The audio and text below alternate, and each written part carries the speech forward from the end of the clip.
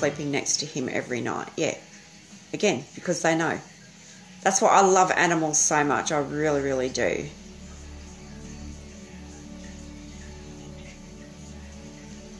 Right, Monique. Hang on, I'm going to touch the screen. Sorry, bear with me. Right, Monique. My cat went missing in November. Would you be able to tune into her?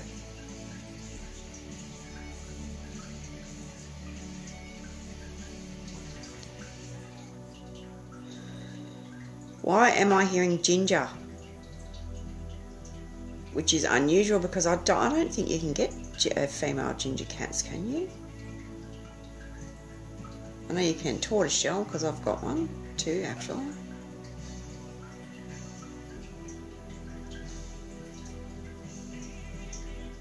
Did she have stripes?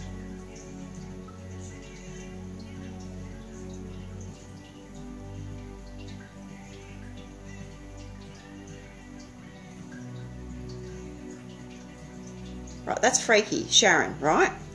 Can you get anything from my dog Kane who's passed? I have a ginger cat and his name's Kane.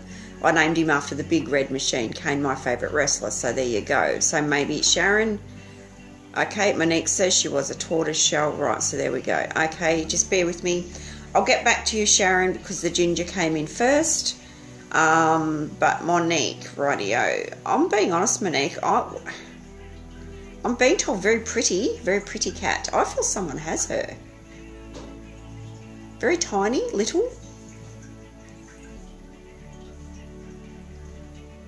Very mischievous, I'm being told. I feel she's still here. I feel she's still alive. Had beautiful, did she have green eyes? Beautiful green eyes.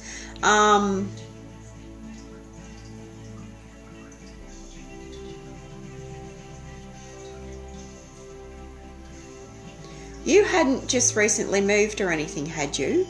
Because I'm hearing a move around her. Something startled her. But I feel she's okay.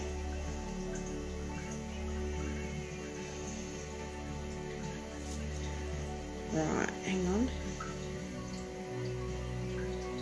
Yes, she was always small. Shana, today we're talking about animals. How they're pretty tuned in, they're psychic, how they tune into us, and I'm also going to do some animal readings on passed over fur babies as well. Hang on.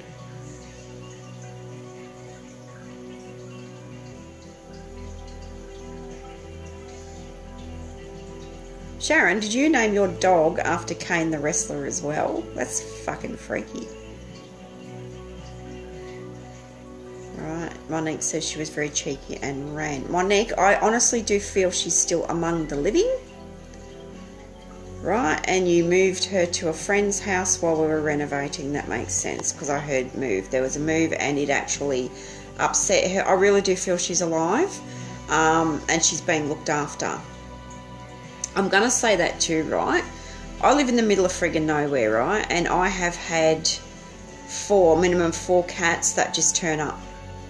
And one of them, I've got a bit of a story here, Miss Kitty Puss Puss.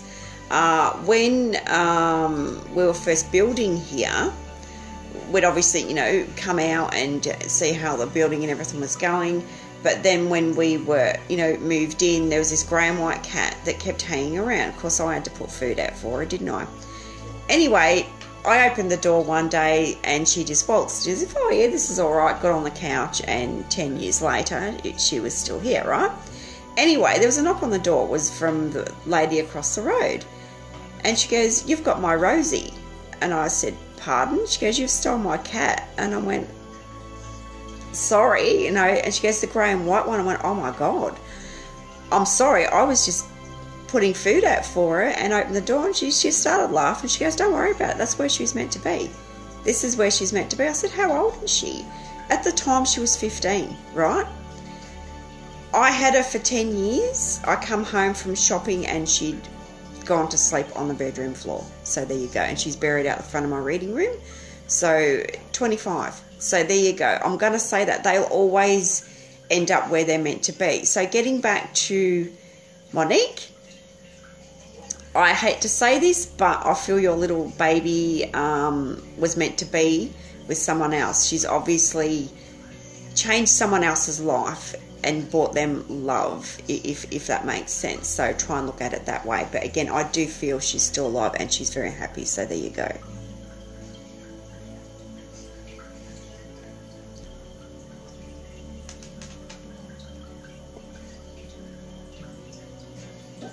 Yep, Monique.